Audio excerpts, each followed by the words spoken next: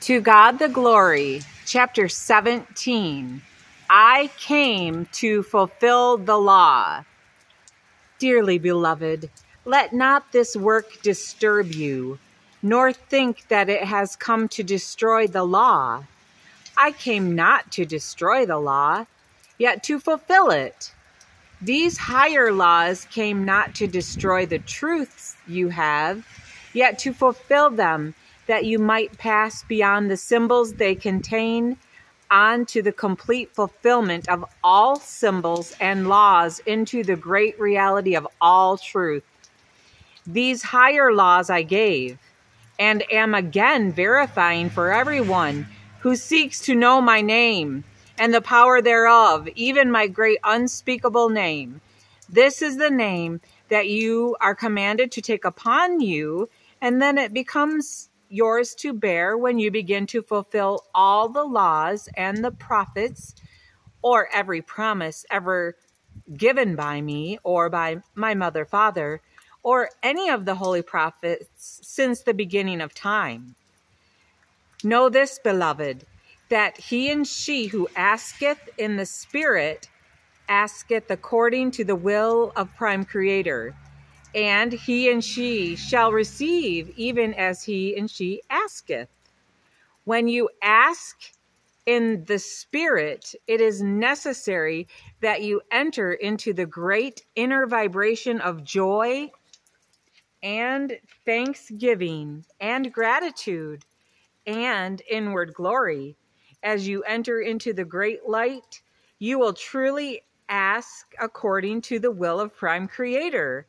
For no selfish, petty desires abide in that light, and everything you ask for will be according to the will of Prime Creator, and it will be granted unto you. For such is the promise.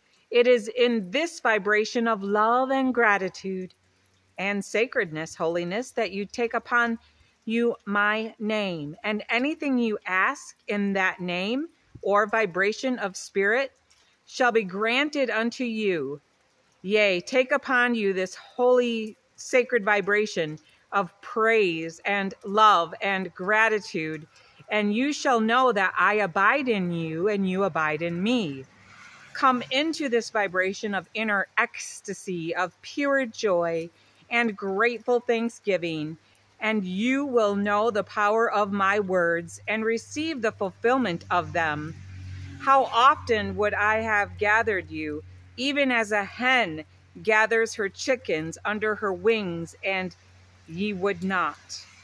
Now is the time, my beloved, when you must hear my voice and come into this vibration of inner glory and abide in the strength of my power, and take upon my name and take upon you my name.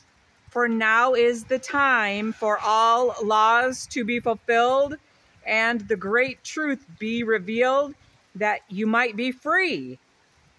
Yea, no, the truth, and the truth shall make you free. And he and she who is free shall be free indeed.